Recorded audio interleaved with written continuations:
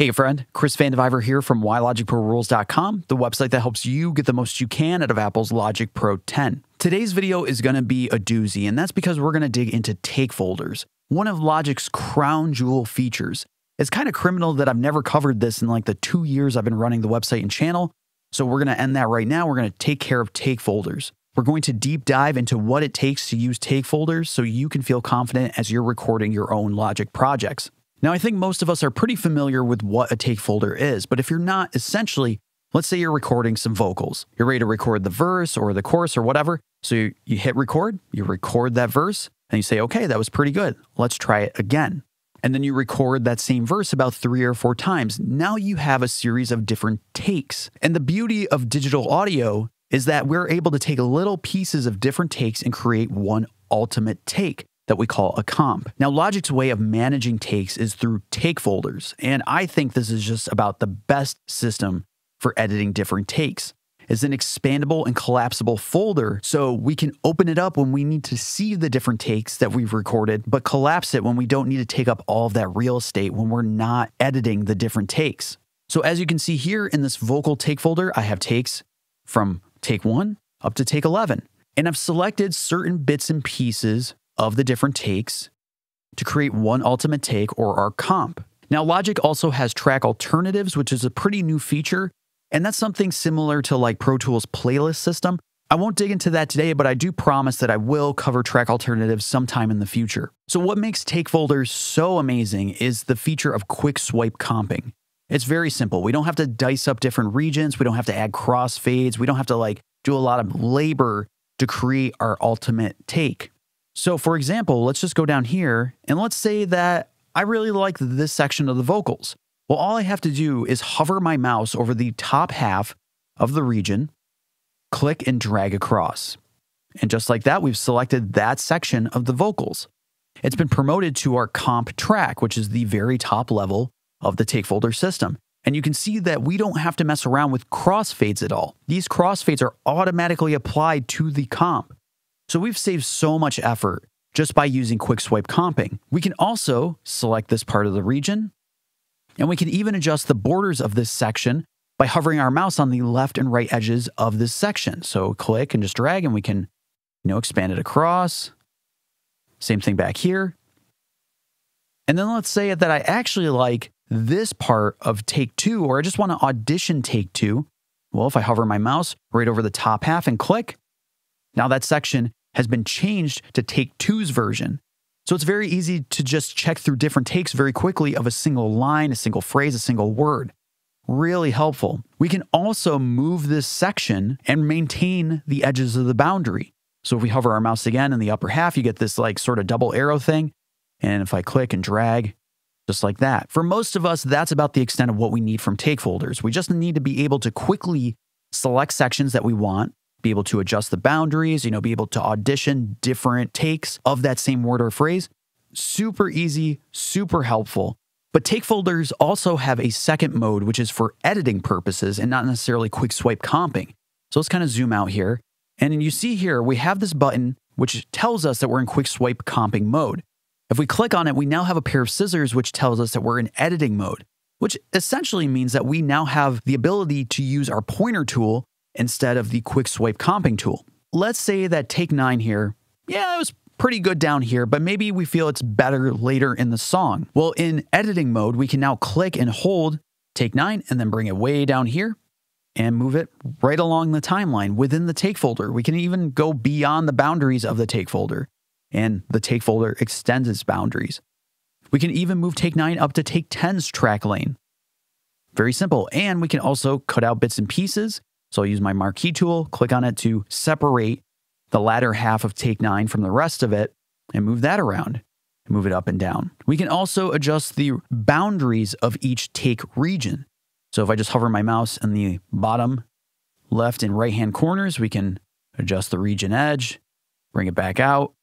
If I decide to chop this portion and move it, so let's move it down, I can then bring this edge right back out like you can with any other region. I know when I first got started with take folders, I was always very nervous to adjust anything in a take folder. Just like, don't chop anything up, don't do anything. But It's really not that big a deal. You can pull and stretch anything you want. You can revert back to what you need very easily. We can even slice and dice the whole take folder entirely. So I just split using the playhead. Really simple. So far, I think take folders is pretty cut and dry, right? You're able to edit within them. You're able to pick the different takes that you want. One feature that blew my mind, and I'm going to be honest, it was not too long ago that it blew my mind. I didn't even know this existed, is that you're able to actually preserve this top level comp. So if you end up recording new takes, you don't end up losing the comp that you've cobbled together. So let me show you. So we can see in this particular region here that I have made all of these comp edits, right? We can see all the slices. Perfect. So let's say that I love this comp, but we are going to continue recording new sections. But I want to preserve this comp just so I don't lose it when we record new sections, and then I got to like recomp it. In that case, I would click on the A or B or whatever letter or number you see right there. This indicates to us which comp that we're dealing with and which take. So right now we're on comp A. This is the comp that I've created. Let's duplicate that comp. Okay, now we have a B. We can also switch between different takes. So take 1, take 2, but check it out. We now have comp A preserved, comp B. Let's say I want to make some adjustments. So we're going to pick this take, and we'll pick part of that take, and we'll pick part of that take. Okay, so now we made some adjustments, right?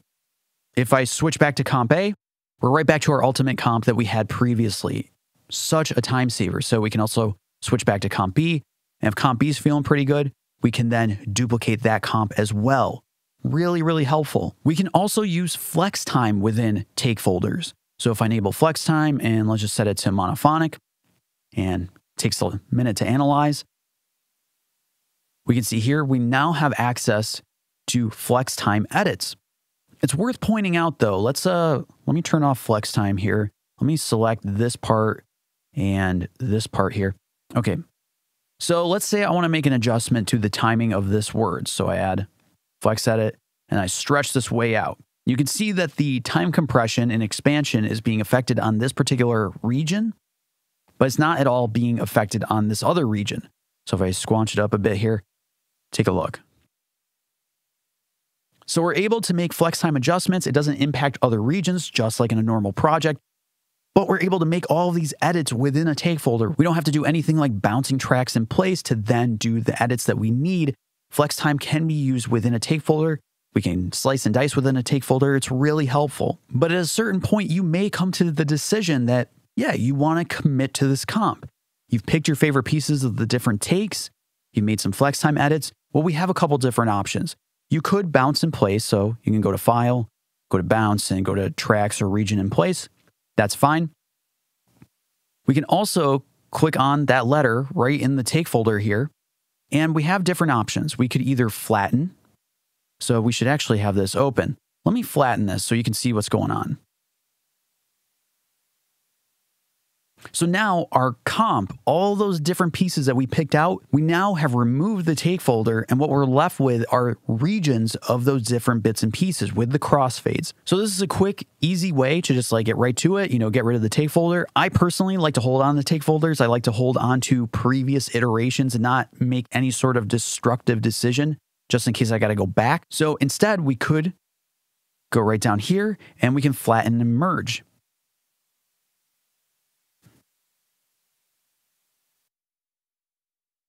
Now Logic has created a brand new audio file. It's compiled the different parts of our comp, bounced in place, so we have a single audio file. We're not dealing with multiple regions. We can also export the active comp to a new track. So you can see down here that our comp is just now on its own new track, but it hasn't replaced the take folder. So if I kind of back up here, you can see we've created it. Awesome. Another option is we have the ability to move the active comp to a new track. So watch this. We can see that some changes have occurred in our take folder. Let me back up. What's going on is those pieces of the comp that we chose are the best bits are actually taken out of the take folder. Typically not something I would be into, but I can imagine there's a purpose for some people. Lastly, sometimes we need to kind of like deconstruct a take folder. Maybe you've recorded a bunch of takes of a line or a particular noise or percussion, and you love those sounds, but you don't necessarily need them in a take folder. You'd actually like to use all of those different regions in different parts of the song or all together, like collectively, so you have one, amazing section. So last bit here is that you can unpack take folders if you need to. So all these different regions that are sitting inside of this folder can actually be removed from the folder on their own track lanes. So let's start with unpack here. We can see that the composite take is the first track lane in our project.